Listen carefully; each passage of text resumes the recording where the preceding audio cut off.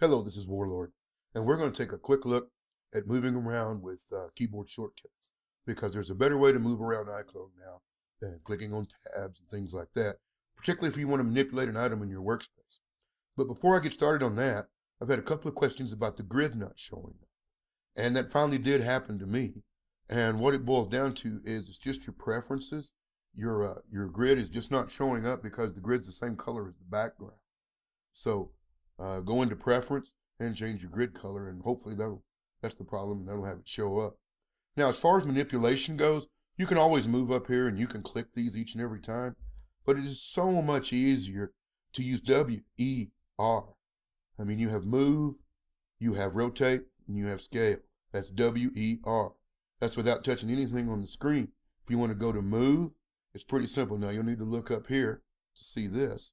But as you can see, Z, X, and C do the same thing as far as being able to manipulate the workspace. In, out, or pan. So, really all you got to do is remember the top and bottom of your keyboard. If you're going to manipulate moving the workspace around, it would be the keys Z, X, C in combination with your cursor. If you're going to actually physically manipulate the object, you're looking at W, E, and R. W move, E rotate, R scale.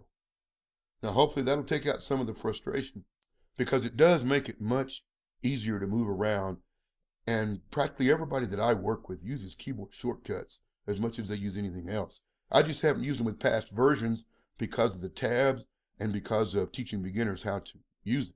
It's hard to see a keyboard shortcut show up. So in future tutorials, I will try and tell you that I'm using a keyboard shortcut, even though it may take a while for me to get there. You can always post questions too. I hope this little short thing helped you.